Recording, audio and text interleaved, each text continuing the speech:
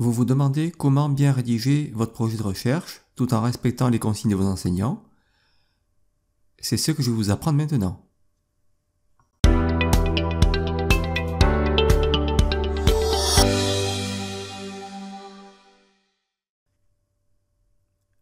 Comment rédiger un projet de recherche? Habituellement, votre directeur de mémoire ou de thèse vous indiquera la structure attendue et les différentes parties devant constituer votre projet de recherche. En effet, il devrait vous remettre un document contenant la structure exacte de ce qu'il attend comme projet. Il vous indiquera également le nombre approximatif de pages que vous devrez rédiger, lequel va généralement de 2-3 pages à 20 ou 30 pages. Je vais présenter maintenant les différentes rubriques rencontrées habituellement pour rédiger un projet de recherche. La première rubrique est de détailler le titre et le sous-titre du projet de recherche. En général, il vous est demandé de présenter en premier lieu le titre et éventuellement le sous-titre, s'il y en a un. Il convient d'indiquer le titre le plus précis possible, bien que celui-ci soit provisoire. Il faut donc indiquer le sujet, le lieu et le cadre temporel du problème choisi. La deuxième rubrique devrait être la problématique de la recherche. Celle-ci prend généralement place à la fin de la revue de la littérature, dans l'écrit final, et dans un projet de recherche, elle est très souvent placée en tête du document, de manière à ce que le lecteur, notamment votre directeur de recherche, puisse voir d'emblée ce que vous souhaitez étudier et finalement si votre projet de recherche tient la route. Dans la problématique, il va s'agir de décrire les enjeux de la recherche, l'importance théorique et la pertinence du problème soulevé. Il est important de noter qu'un tel projet doit pouvoir indiquer l'origine de l'idée, une lecture, une expérience professionnelle ou de stage, un engagement associatif, et le sujet de la recherche envisagée. Sur ce point, je vous invite à consulter la vidéo, le podcast ou l'article consacré à comment trouver ou choisir un bon sujet de recherche. Par la suite, la problématique devra détailler l'objet, le ou les contextes et les enjeux de la recherche. Il convient de donner une définition la plus précise possible de l'objet étudié, puis de replacer ce dernier dans son contexte pratique et ou théorique. Quel est l'intérêt de mener une telle recherche? C'est ce fameux knowledge gap. Le knowledge gap désigne ce trou dans le savoir et dans la connaissance, par exemple avec la métaphore du trou dans le mur, manque que l'on a identifié dans la littérature et ou sur le terrain, et qu'il serait intéressant de combler. Ce qui, au final, permettrait d'apporter une certaine contribution à la communauté scientifique. Il peut être pertinent d'indiquer clairement « Ma contribution à la connaissance sera de… » et de détailler votre contribution originale. Nous aurons l'occasion de revenir sur ce point crucial dans un prochain article, podcast et vidéo. La suite consiste à présenter une ou plusieurs hypothèses générales, les hypothèses théoriques, en faisant référence à vos lectures et ou à votre expérience si votre étude est quantitative, ou à des questions de recherche si votre étude est qualitative. Troisième rubrique, à faire figurer la revue de la littérature. Suite à la présentation de la problématique, vous devriez la replacer dans le contexte de ce que l'on sait déjà, à savoir une revue de la littérature. Dans la continuité de la problématique, il est conseillé d'avoir une lecture critique de la littérature et de ne pas énumérer les études à la manière d'un catalogue. Quatrième rubrique du projet de recherche, la méthode. Il va s'agir maintenant de présenter la méthode. Dans cette partie intitulée « Méthode », l'étudiant devra décrire comment il va opérationnaliser sa recherche. Quelle population sera interrogée et comment les personnes interviewées seront sélectionnées. Quels outils et échelles de mesure seront utilisés et quel sera le protocole de recherche. Il ne faudra pas omettre les aspects éthiques et déontologiques de la recherche, ils sont très importants, comme par exemple l'information délivrée aux participants, l'obtention du consentement éclairé, les conflits d'intérêts, etc. Il faut savoir que de plus en plus de projets de recherche doivent être soumis à des comités d'éthique, comme par exemple le CERNI, instance qui est en mesure de donner un avis sur un protocole de recherche. Nous aurons l'occasion d'y revenir. Une cinquième rubrique devrait être l'analyse de données prévisionnelles. Par la suite, il est intéressant d'indiquer le type d'analyse de données prévisionnelles que l'on envisage d'effectuer pour analyser ces résultats. Par la notion de traitement ou d'analyse de données que l'on envisage d'effectuer afin d'analyser ces résultats, il faut faire référence, pour les études quantitatives, au traitement statistique. Plus précisément, il est question de définir quels tests statistiques seront effectués pour répondre aux hypothèses. Par exemple, une ANOVA, une analyse de régression linéaire ou autre. En ce qui concerne l'analyse des données qualitatives, il s'agira d'indiquer si l'analyse relèvera d'une analyse de contenu, d'une analyse interprétative phénoménologique, dite IPA, d'une analyse fondée sur la théorie ancrée, la grounded theory, ou autre. Une sixième rubrique devrait être constituée par les résultats attendus et les conclusions attendues. Si vous avez pu décrire votre méthode et opérationnaliser votre recherche, vous pouvez à présent poser vos hypothèses opérationnelles. Mais elles sont facultatives.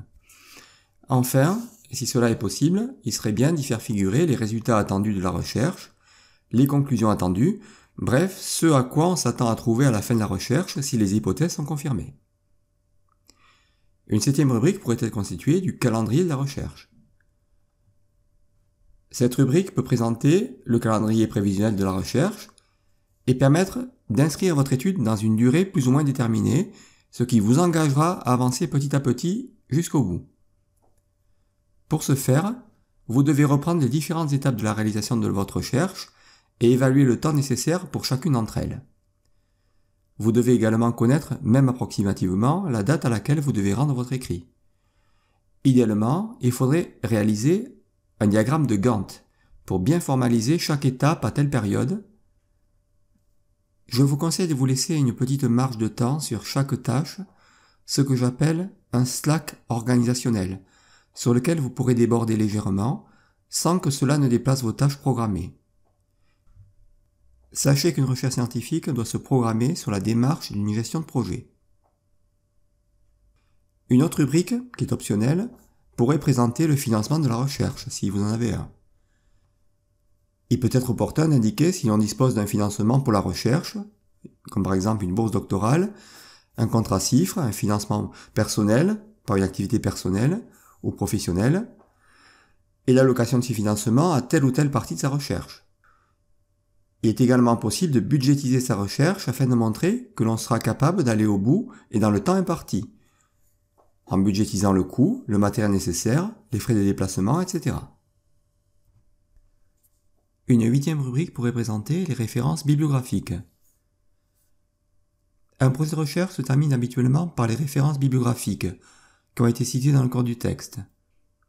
Pour un projet de recherche initial, il s'agit d'une mini-revue de la littérature portant sur l'état de la littérature, décrivant les études scientifiques et les courants théoriques tournant autour de la question de départ.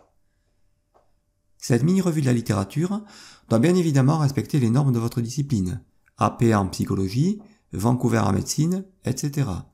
En outre, un certain nombre de références doivent être récentes, c'est-à-dire datées de moins de 4 ou 5 ans.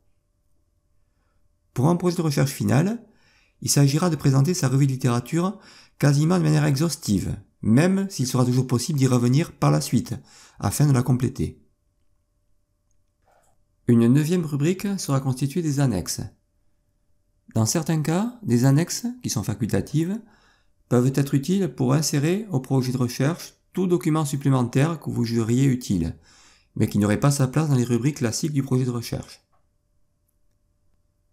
Note importante, dans le cadre d'un mémoire de recherche, il faut bien faire la distinction entre le projet de recherche qui est demandé en tout début d'année universitaire, en septembre ou octobre, et le projet de recherche qui est demandé au retour des vacances de Noël, généralement en janvier, lorsque votre recherche sera plus aboutie avec quasiment la première partie de votre mémoire bouclée. Dans le premier cas, il s'agit de proposer un document évoquant son sujet de mémoire, une question de départ avec, selon les cas, une mini-revue de la littérature et une ébauche de la problématique si elle a pu être déjà extraite. De plus, doivent figurer les éléments méthodologiques prévisionnels, population, méthode, protocole, etc., avec le traitement de données envisagées.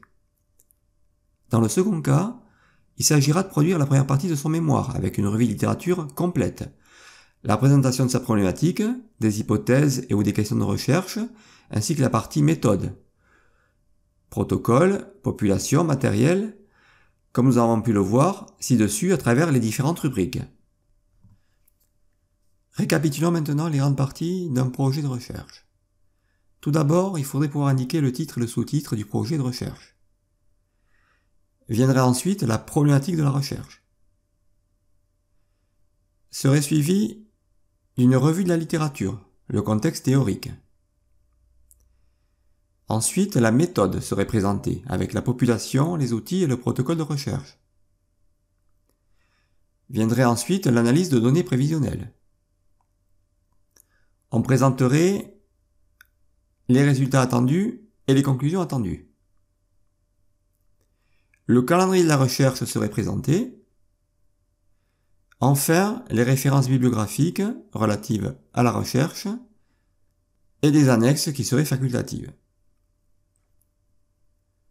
En conclusion de cette partie, sachez qu'un projet de recherche reste provisoire et susceptible d'être modifié par la suite. Chaque année, des étudiants présentent un mémoire qui n'est pas fondé sur un projet de recherche préalable, du fait que celui-ci ait été changé en cours de route, souvent à l'initiative de leur directeur de mémoire. En dernier lieu, la recherche se situe dans un processus itératif, devant permettre de revenir sur des points antérieurs qui ne sont pas immuables, notamment la revue de la littérature et la problématique qui pourront évoluer. Toutefois, dans le milieu académique, le projet de recherche constitue un contrat moral entre l'étudiant et son directeur de recherche, raison pour laquelle il est important d'y accorder une grande attention. Important mise en garde. Tous les conseils et les indications que je donne sont valables pour un mémoire ou pour une thèse, mais il faut vous référer principalement aux consignes spécifiques qui vous ont été données par vos directeurs de mémoire ou de thèse. En effet, vos directeurs ont des attentes spécifiques sur le fond et sur la forme, et je ne pourrais en aucun cas être tenu pour responsable si dans vos écrits, vous ne respectiez pas les attentes spécifiques de vos enseignants. Merci de cette précaution.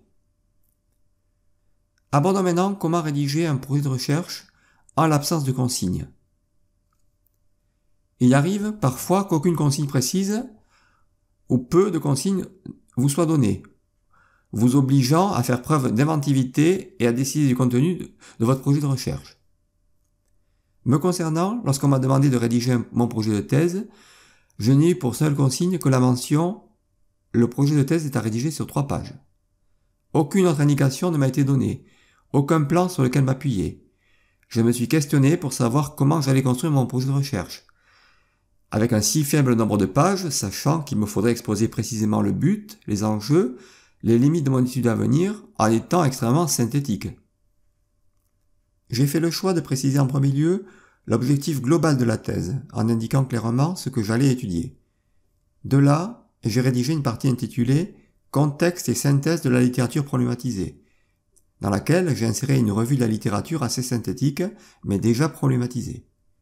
Enfin, j'ai terminé le document en décrivant mes objectifs de publication avec une description de mes articles scientifiques prévisionnels, puisque je réalise une thèse par article. Précisons que dans le cadre d'une thèse classique, ce ne sont généralement pas les articles prévisionnels qui sont mentionnés. À la place, l'étudiant doit présenter les éléments méthodologiques liés à sa recherche, population, protocole de recherche, etc., ainsi que les traitements de données envisagés, comme il a été montré précédemment.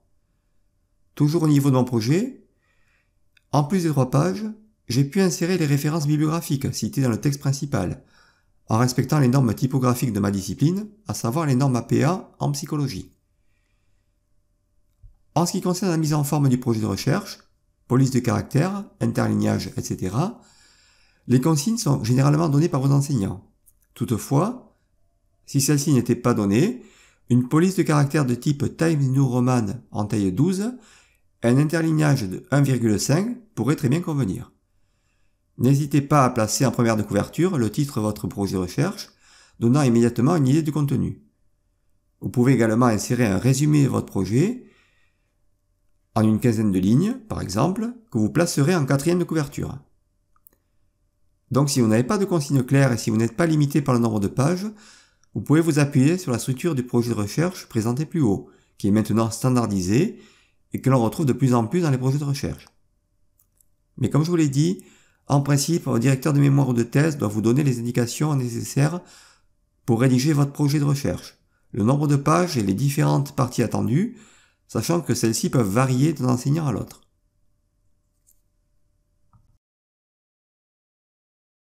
Voilà, c'est terminé pour aujourd'hui. Je vous invite à liker la vidéo si vous l'avez appréciée et à vous abonner à cette chaîne en cliquant sur le bouton s'abonner. Je vous dis à très bientôt pour une nouvelle vidéo. Merci.